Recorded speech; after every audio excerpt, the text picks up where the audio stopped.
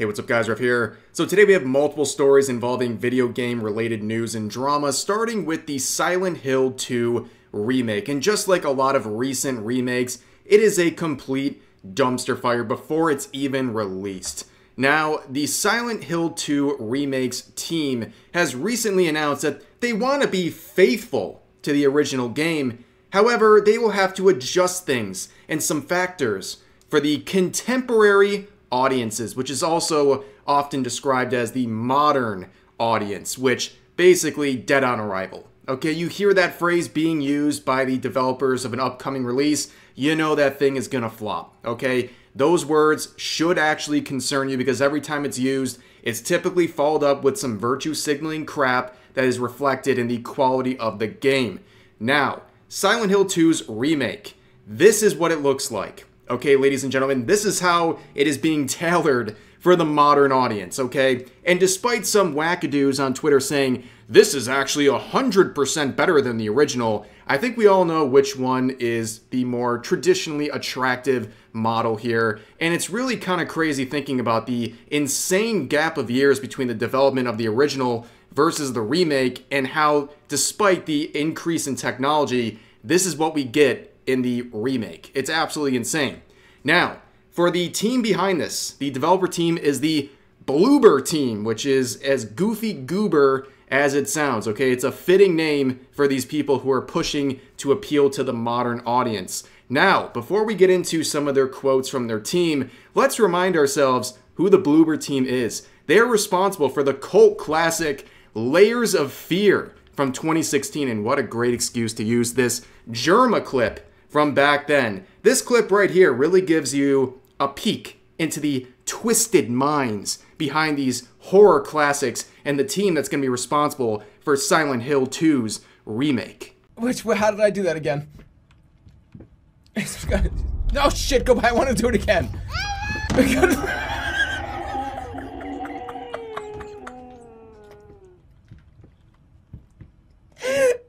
I think I'm gonna die on camera. I think I'm gonna die on camera. I feel like the asset is loading right here. You know what I mean?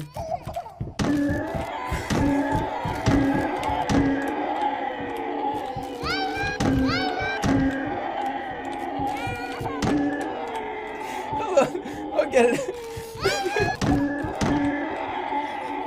I can't even fucking imagine why you would have to do this.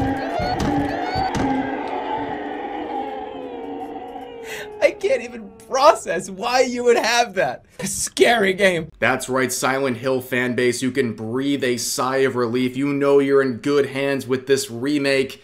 Now, of course, it should also concern you that the distributor of this game is, of course, Sony, and that comes with a whole lot of issues, and it's probably not surprising that we have clips like this going viral on Twitter from the Bloober team talking about how they want Silent Hill 2 to preserve the authenticity of the original game while also adapting a horror classic for modern audiences.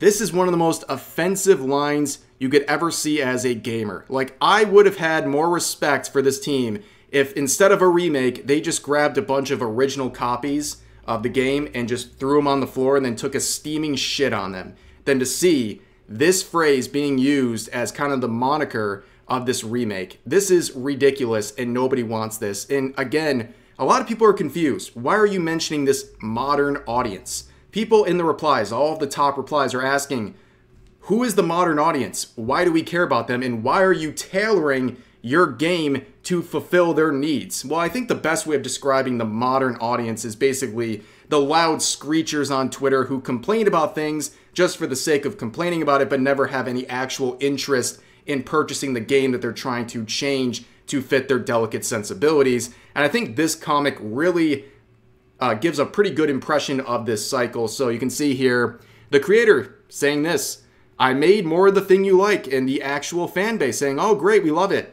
But then some loud screecher, probably from Twitter, comes in saying, I do not like the thing. You are a bad person if you do not address the fact that I do not like the thing. Then the creator, shamelessly, changes the thing to tailor the loud minority here. And then the original supporters say, wait, I don't like this change. Why'd you change it? We don't want to support you anymore.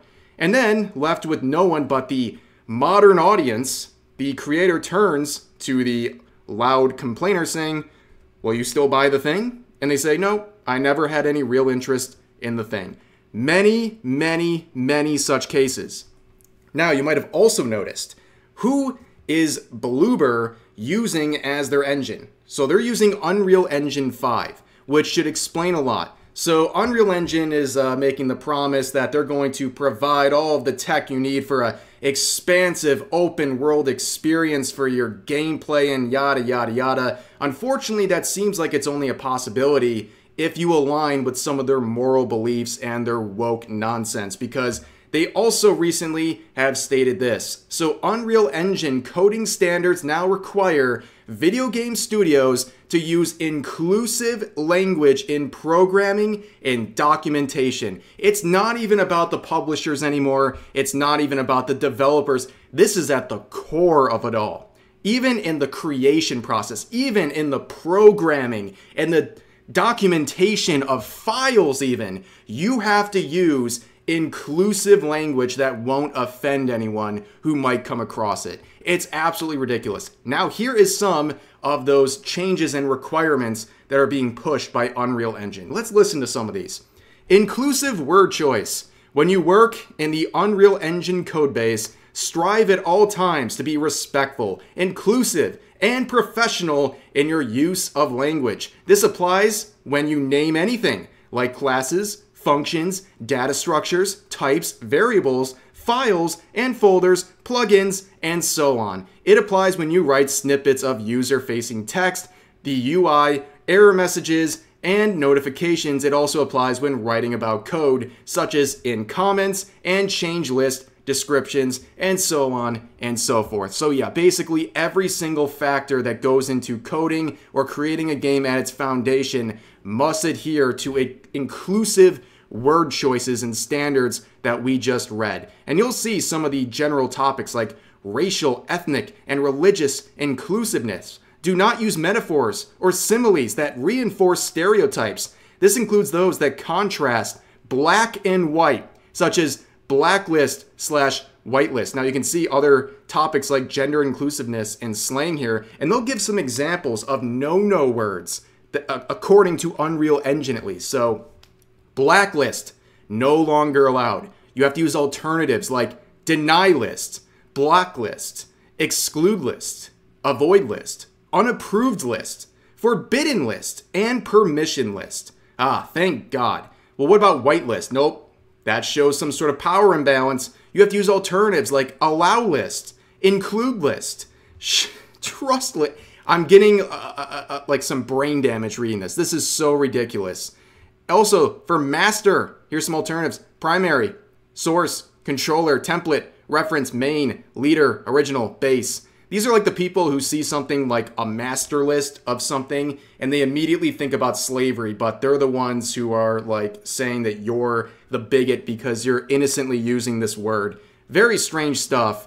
But yeah, let's continue on here from one Sony influenced release to another, and that is Stellar Blade. We have to revisit this. It's been at least a couple of weeks since we really talked about Stellar Blade. The last time we really talked about it was the censorship of the original patch of this game that removed some outfits as well as blood and other things from the game, which is obviously upsetting to a lot of people who purchased this game on the promise it would not be censored. Now, throughout the entire process of Stellar Blade's creation and release, journalists have been seething and crying about it, whether it was in the teasers of this game or the actual release, and now we're seeing even more coping and seething when these sales reports are coming in. You can see IGN right here literally wiping away the tears as they write this headline saying, Stellar Blade has clinched the top spot of the April sales charts, though it's the lowest sales to lead in April since Prototype 2.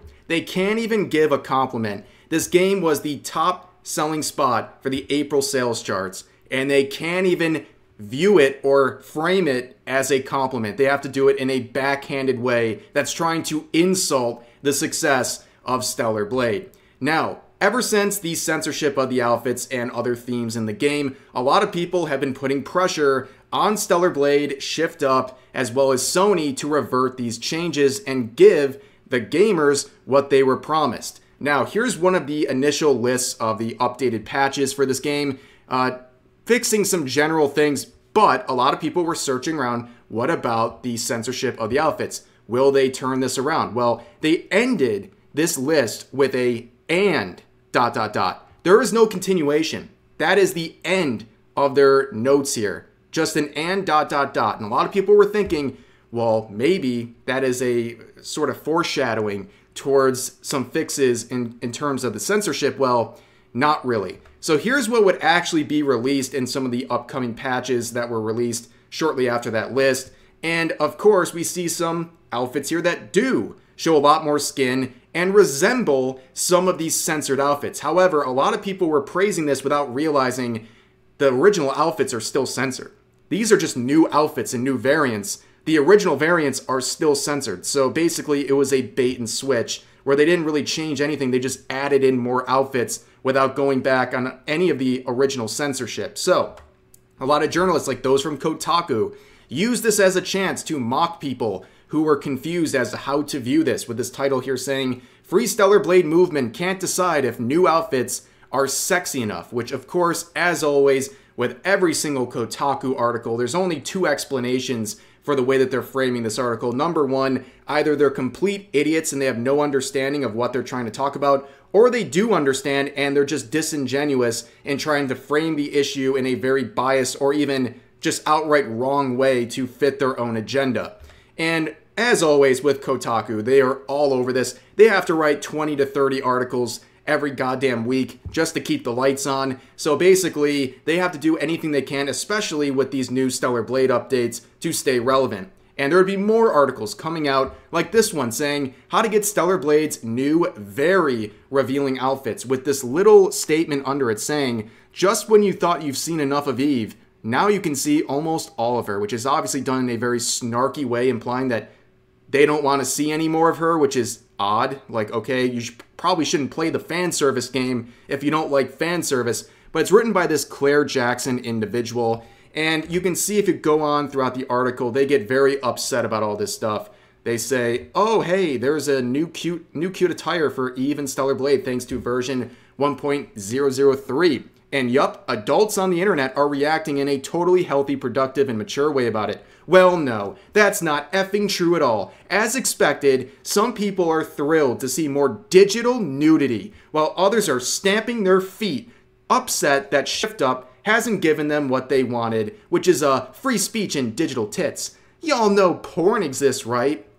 This is the most obnoxious phrase ever. Yes, people know porn exists. But you know what? There's a difference between fan service in a fan service video game versus hardcore pornography, and I am sorry your brain is so clouded that you don't know the difference. People were promised certain things and they weren't delivered. And as always with every single Kotaku author, if they're gonna boo or criticize fan service from Stellar Blade, just go to their account and try to search for anything that has to do with Baldur's Gate 3. And of course, ding ding ding, here's Claire Jackson, the same author, making this article about Baldur's Gate 3, saying Baldur's Gate 3 players now speedrunning sex. Speedrunner May shows us how to skip all the boring parts and get straight to the hot stuff, which I would imagine is like the uncensored full frontal genitalia in the game, or also like the scenes where players have the option to have sex with bears. That's probably what they're referring to, and of course, that's totally fine, that's totally kosher, but anything to do with Stellar Blade and the character Eve,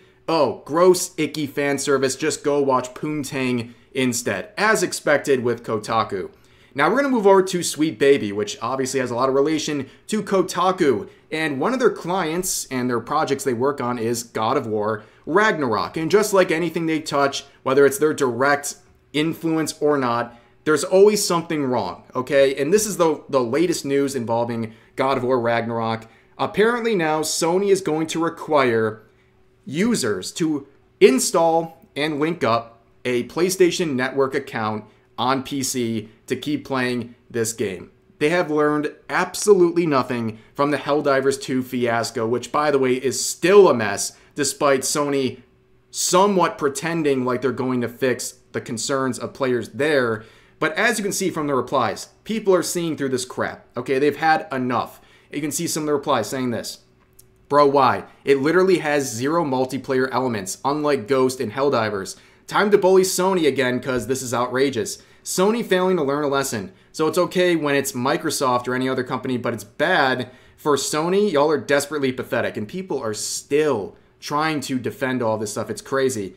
They just do not learn. So yeah, people are pretty fed up with this, and of course, people are going to still support Sony and their decisions no matter what, but that's just kind of par for the course at this point. But yeah, there's a lot to talk about with today's video, a lot of different topics, and some frustrating stuff, if you're being honest. But that's going to do it for today. As always, feel free to share your thoughts about today's topics in the comment section down below. Hope you guys enjoyed the video, and I'll see you next time.